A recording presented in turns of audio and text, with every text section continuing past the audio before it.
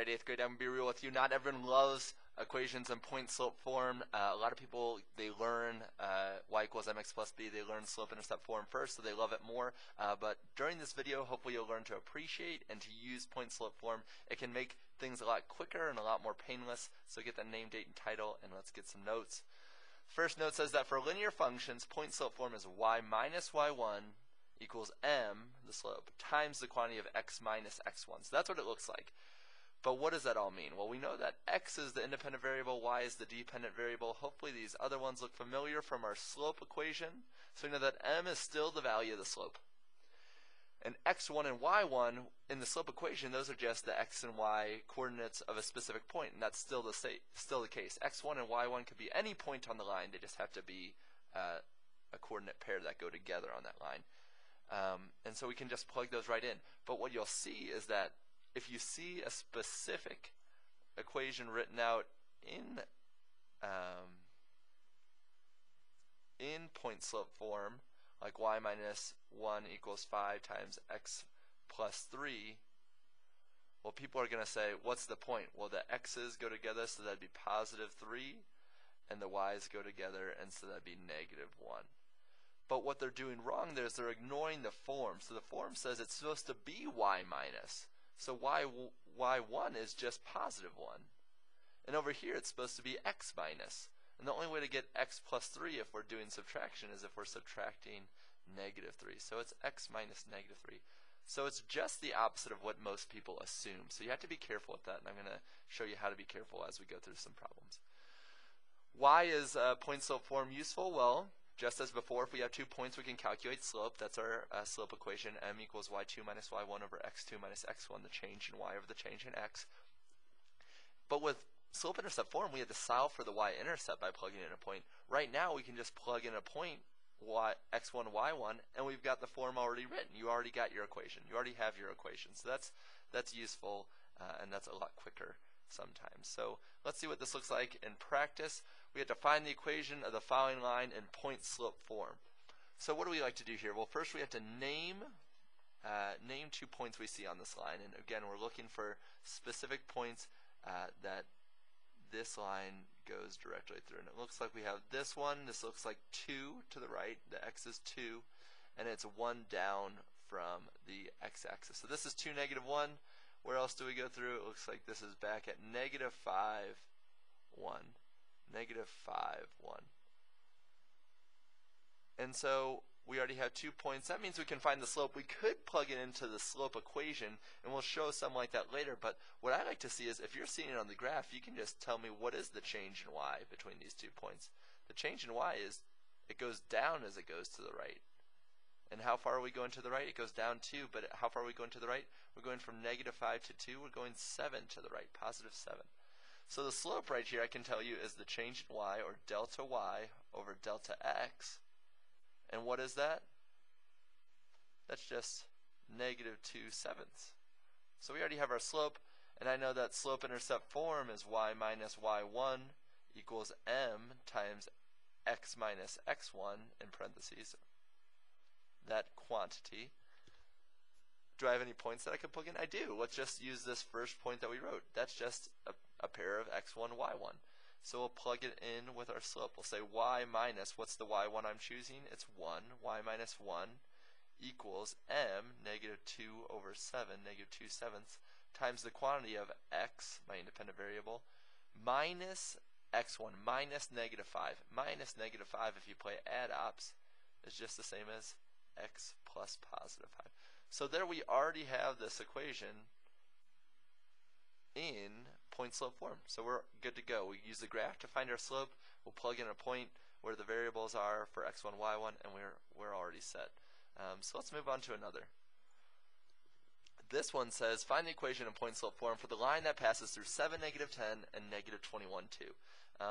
So we are going to use our slope equation in this case, and you know that I like you to do this to be careful. I'm going to do the same as we'll call this x1 and y1, and this is the second point, and we know that the independent variable comes first, x is first. So we have our slope equation, which is y2 minus y1. I write it all out to make sure I'm filling things in for the correct spots. x2 minus x1 And let's plug these in. y2 is 2, y1 is 7. So we have, oh, see, I wasn't paying attention. 2 minus y1 is negative 10. So 2 minus negative 10 over x2, negative 21, minus x1, which is 7. So negative 21 minus 7. I'll play add ops on both these because I like to think of putting algebra tiles together. So if we have 2 positives and we add 10 positives, we have 12. And down here, if we play add ops, we have negative 21 tiles and negative 7 more. That's a total of 28 negatives. And we can simplify this because these are both divisible by 4. And we simplify to make easier numbers. So if we had to plug in some values, we'd be dealing with smaller numbers to multiply. So we get 3 over negative 7, or negative 3/7. You divide a negative and a positive, it doesn't matter which is which. It doesn't matter where that negative sign is, that value, negative 3/7, is negative. So again, we're just going to write y2 minus y1. That's not what we're going to write. That would be a sphere calculating slope. For point slope form, hopefully you're getting this down. It's y minus y1 equals the m, the slope, times the quantity of x minus x1. And again, do we have all these variables that we need to plug in? We do. Y, my dependent variable, minus y1, we said was negative 10. So if we're subtracting negative 10, again, that's y plus 10, which is a little funky, equals, I'll make it negative 3/7 times x minus, what's x1? It's 7, so x minus 7. So there we have it. We have this equation as well. We're all good to go. So hopefully you're seeing that's a little easier than having to solve for that b variable, for that b value, the y-intercept.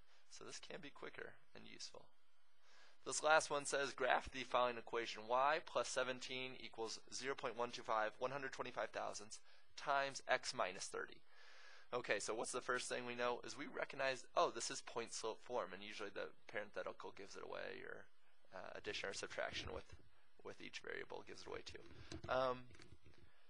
But I know that this number in front of the parenthetical, that's my slope. So I can right away pick out my slope as 0.125.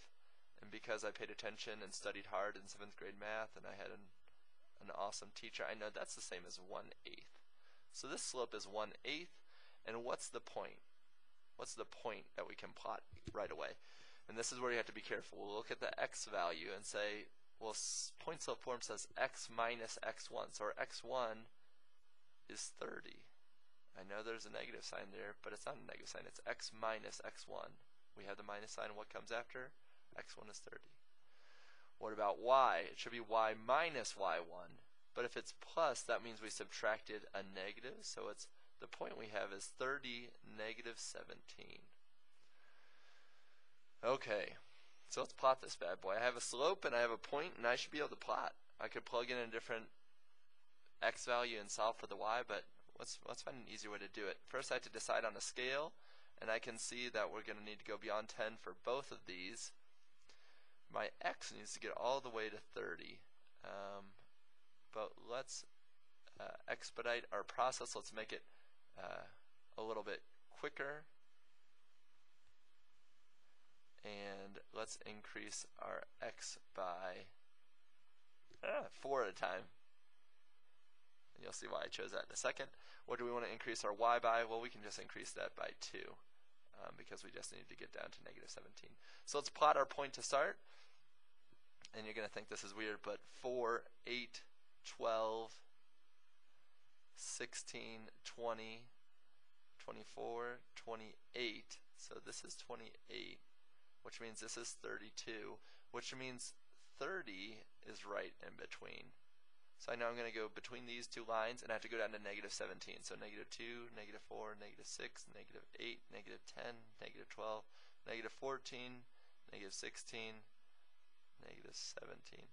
So we got this point right in between. And what I like to do is if I'm not on a specific intersection of two of these hash marks, I like to name this point just to be sure, because I've tried to make it clear, but I want my students and I want my teachers to know that's the point that I just plotted. 30, positive 30, negative 17 goes down.